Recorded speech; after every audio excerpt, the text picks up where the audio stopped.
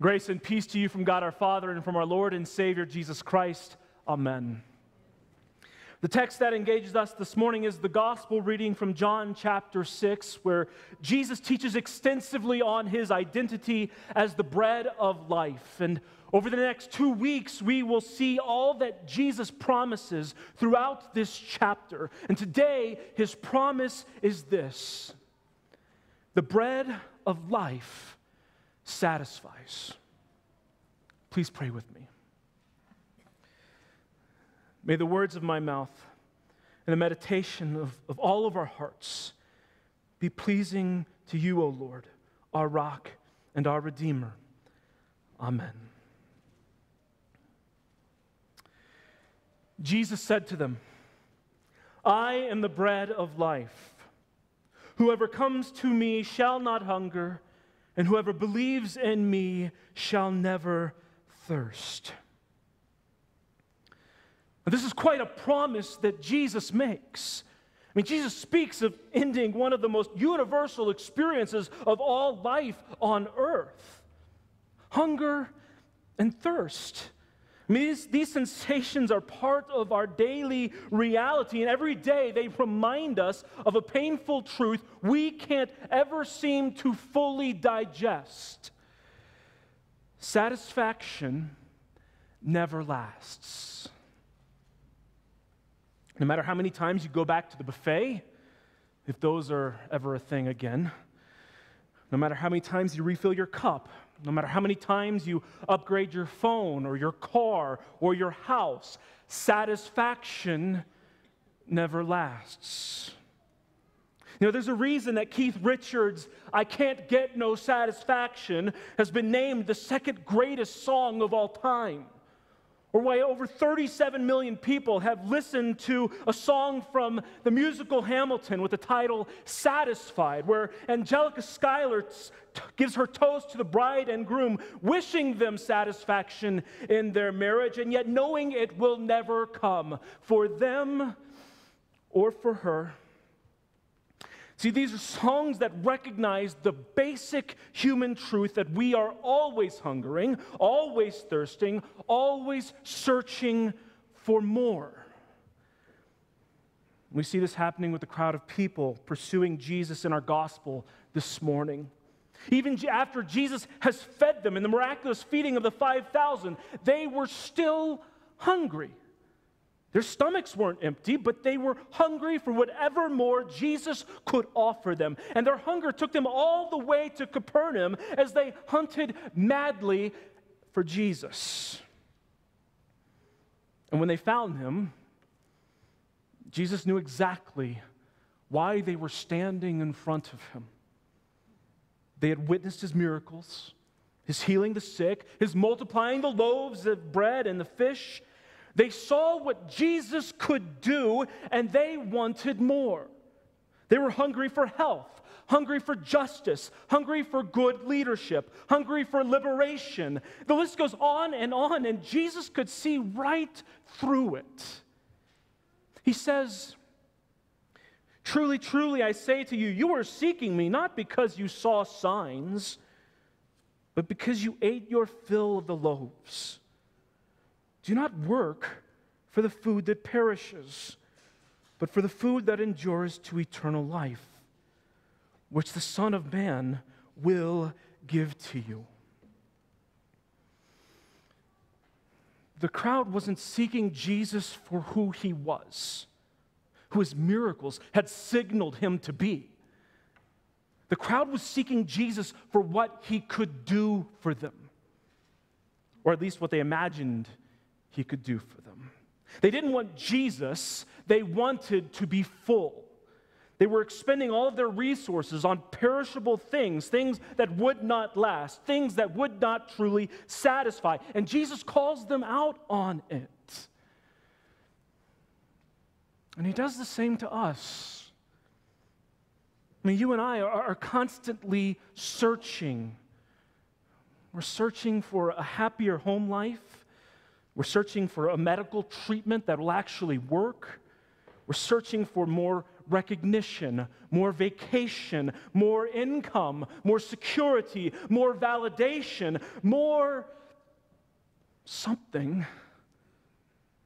And the search never ends, because no matter how satisfied we are for a moment, that moment always passes. We search after perishable things, and the search never ends. And they aren't always bad things, but they are perishable.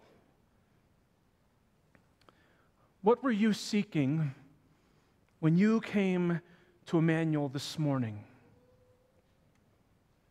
Did you come seeking community?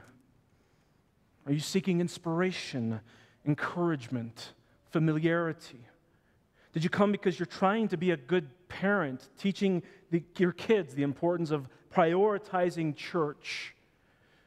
Did you come looking for healing, chance at a new life? Did you come with hopes that things will finally start changing in your marriage or your family? And these are great things to be looking for. And this happens to be a great place to find them and to be looking for them. But even as good as these things are, they are perishable. They will satisfy you for a moment, but that moment will pass. The satisfaction that these things bring will not last.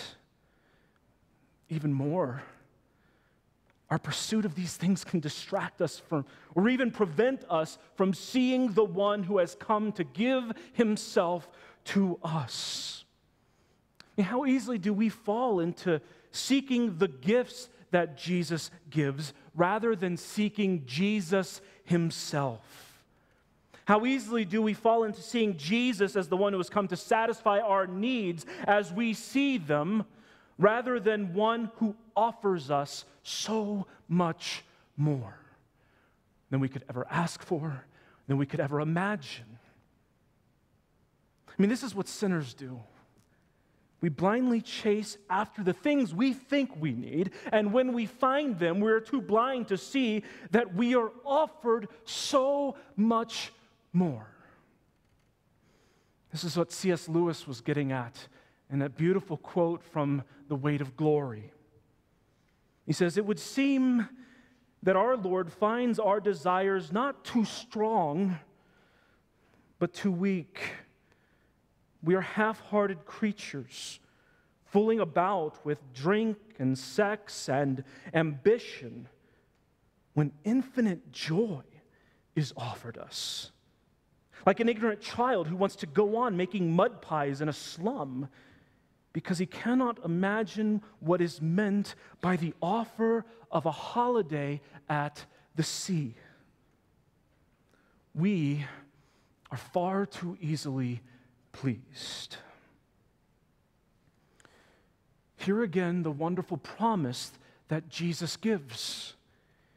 He says, "I am the bread of life. Whoever comes to me shall not hunger, and whoever believes in me shall never thirst." Jesus has come this morning to give himself to you. Through his word, through his sacrament, Jesus is here to feed you with food that cannot run out, food that cannot spoil, food that cannot be taken away from you. Knowing all of your needs, far greater than you ever could, Jesus has come to feed you this morning with for more than just the week ahead, but for a life that will never end. He has come from the Father, having emptied himself through death on a cross in order that you will never go empty. And it's on that cross that Jesus makes and shows us the greatest satisfaction of all. Satisfaction that truly lasts. Where he shows us how far the Father is willing to go to satisfy his hunger, his holy hunger, his hunger for your holiness, his hunger for your perfection, his hunger for your righteousness, his hunger to cleanse you from your sin and all that leads you to settle for so much less. He offers more. He offers himself to you to fill a hunger far greater than you could ever know. And it's on that cross where we see the wrath of God against sin satisfied, complete, finished. And it is from the cross that Jesus offers you satisfaction, where he does the impossible, where he puts an end to your endless pursuits. He is the bread of God who comes down from heaven to give life to the world. The bread of God who gives life to you.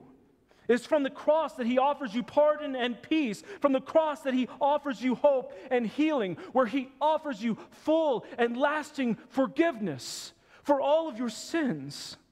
It's from the cross where he offers you justice, true and lasting justice, justice that heals all things, repairs all things, rights all things, justice that satisfies every cry, every tear, every hurt.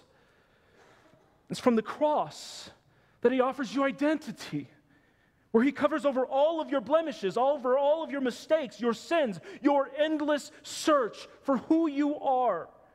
He covers over all of it with this beautiful truth that you have a value far greater than anything on this earth could give you. You have been purchased by the precious blood of Jesus. You are redeemed. You are chosen. That is who you are.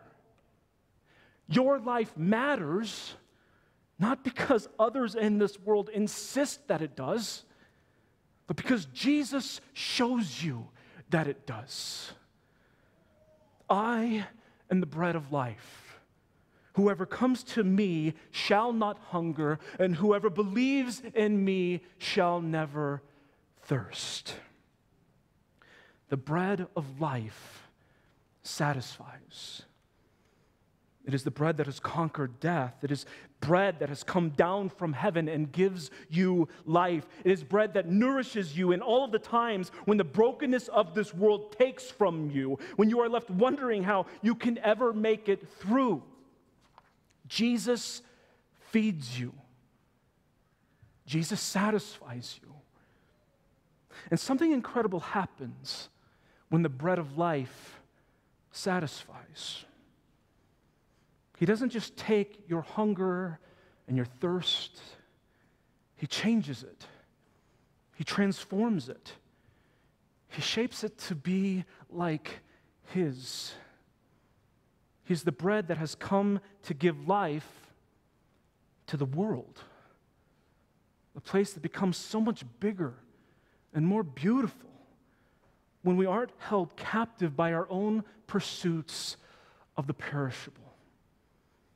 As he opens your eyes and the eyes of those around you to see a life that cannot be taken away, to see something far greater than a holiday at the sea, to see a hope, a home, a place in his kingdom, infinite joy that will never end. In the name of Jesus, amen.